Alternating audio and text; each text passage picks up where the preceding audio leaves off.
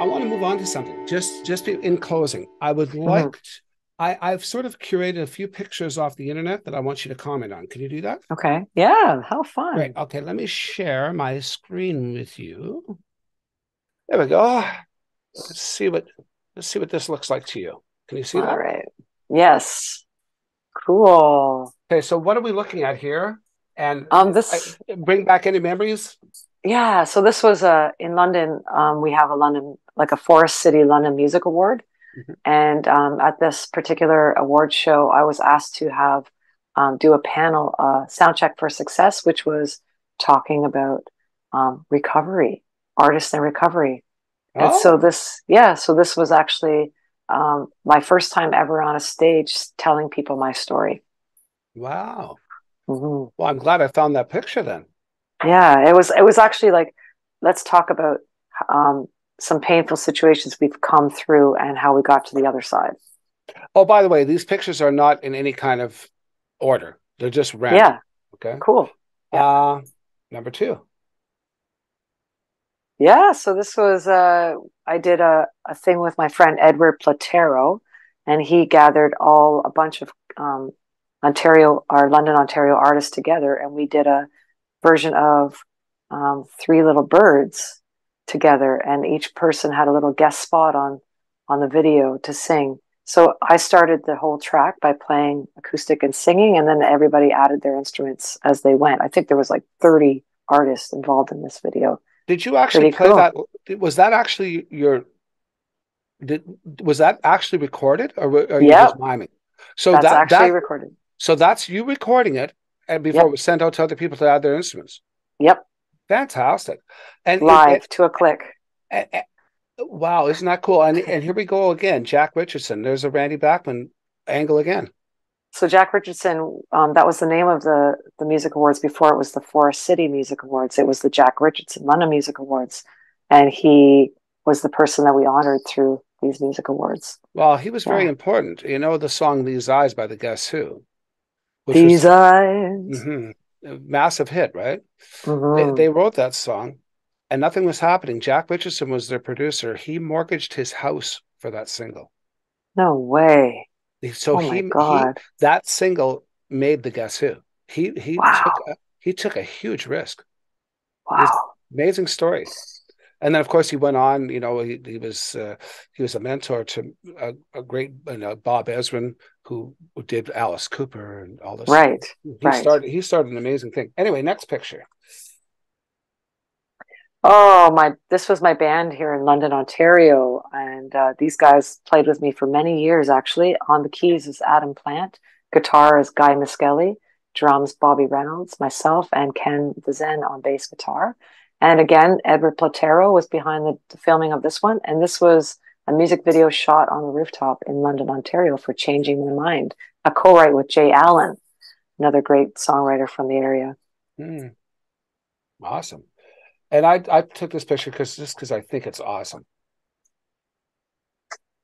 Yeah, that is such a cool picture. That was on the stairs of a um there was a mental health institution in London, and they had the ladies creating jewelry on the side to help with go through their recovery. And so this was a little building that they created all the jewelry inside, and they had created these stairs out of their jewels as well. Oh yeah, I just love all the jewels and the fascia and all that stuff. It's just it's a cool shot. Yeah, Very, that very one's cool picture. George Polio, I think is his name, and another great photographer in London.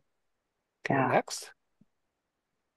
Yeah, the guys I played with, they were the band for the Unveiling album as well as 11 album. Mhm. And they were also like we did all the arrangements in Bobby's basement, the guy far back, right? He's the Mhm. drummer. We did all the arrangements for those albums at his house.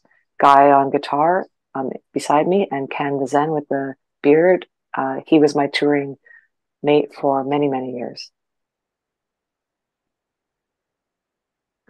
Yeah, so I just recently was nominated for these International Singer-Songwriter Awards. I got 5 nominations: Entertainer of the Year, Vocalist of the Year, Single of the Year, Songwriter of the Year, and Music Video of the Year. So the award show is, of course, on a long weekend in Canada, August 4th and 5th. It's in Atlanta. I'm not going because I'm a working musician. I work. But so you'll find out whether you win or not. A couple of my friends are going, so if I do win, I hope they can accept an award on my behalf. So that's when the awards are going to be drawn on the 4th and 5th. Yeah. And here's something that's dear to my heart. Blue Frog Studios. Yeah, thanks to you, Mick, giving me a recommendation to the Blue Frog Studios, my Isn't that a band. great gig? Yes, it's One a of the most wonderful unique gig. gigs, one of the most unique gigs in the world.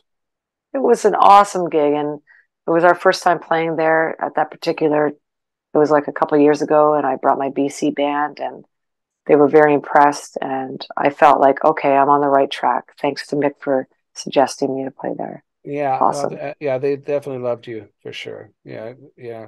Um, Kelly and Juanita, speak very highly of you, which is nice. Oh, that's amazing.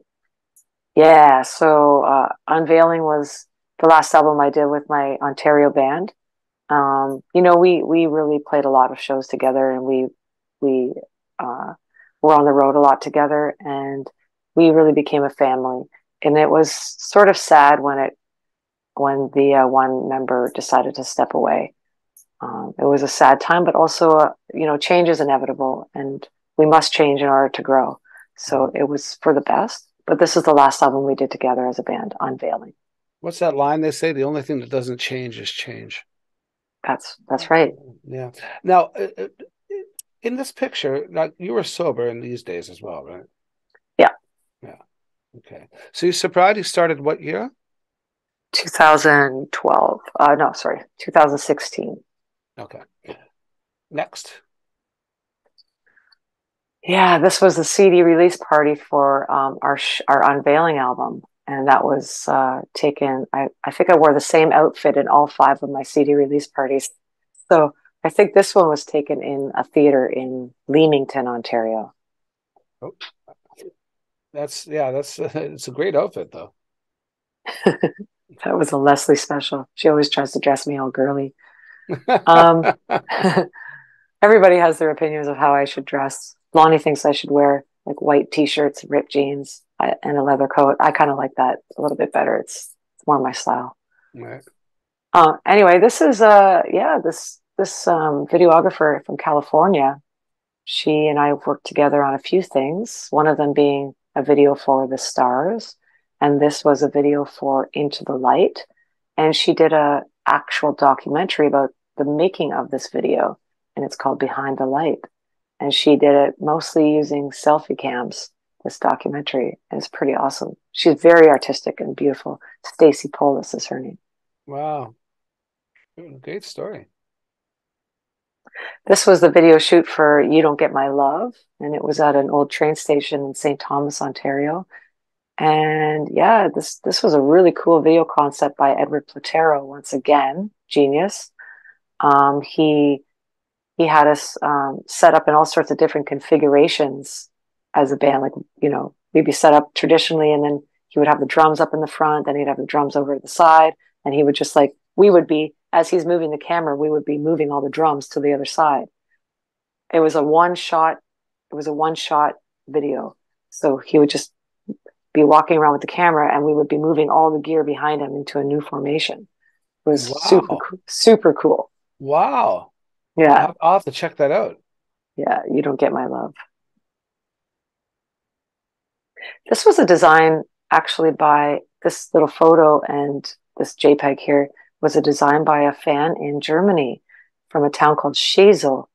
And this lady's name is Anya Lohman. And she owns a graphics design company out in Germany. And she just sent me this one day, and she showed up at my show with it on a t-shirt. So I thought it was pretty awesome. The logo is designed by my friend Denny and Angie Gautier, and they're out of St. Thomas.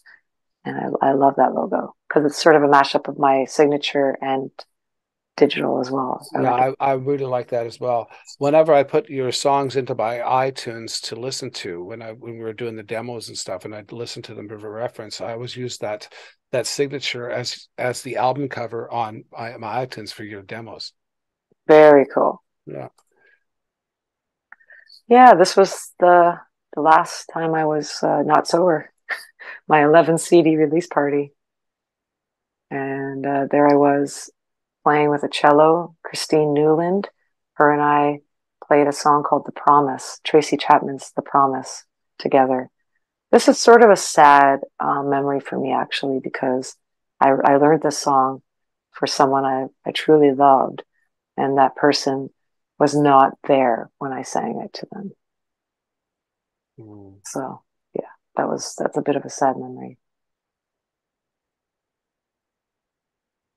There she is, Robin McDonald on the drums, Rockin' Robin. Her and I, we've been playing together for many years as a duo. Um, she was part of my Wednesday night Brantford gigs for many, many years. Her and I, um, we went on my first tour in Canada together, just as a duo, all the way across Canada, 6-week tour. We survived. I don't remember any of it, but it was a blast. And she's just been a longtime friend. And this Robin is going to Europe with us this year. Oh, good. Yeah. And she also plays in my Ontario band. I don't know what that is. I don't know what that is. Seska. Must be a show in Czech. Yeah, that's a show in Czech. Mm-hmm. It was a Tuesday night show at a pizza place, and it was busy. And a whole table of 8 people, they had met me in Ontario and had come out to the show in Czech to cheer me on. And, you know, we didn't get paid a lot of money, but we ate the best pizza of our lives that night. I remember it. So good.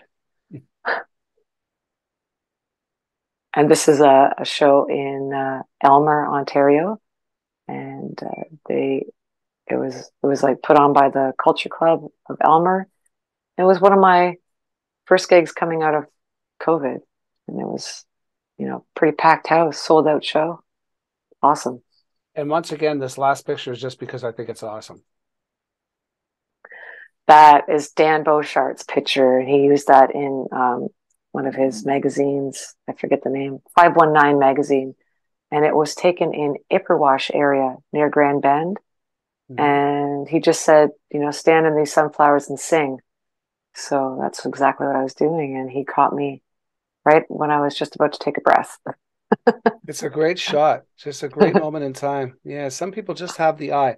Well, that'll be the last picture. So, hey, thanks. That was fun. Yeah, walk down memory lane. I know. Well, it's kind of fun because usually I'd like to think that it would stir some memories for you.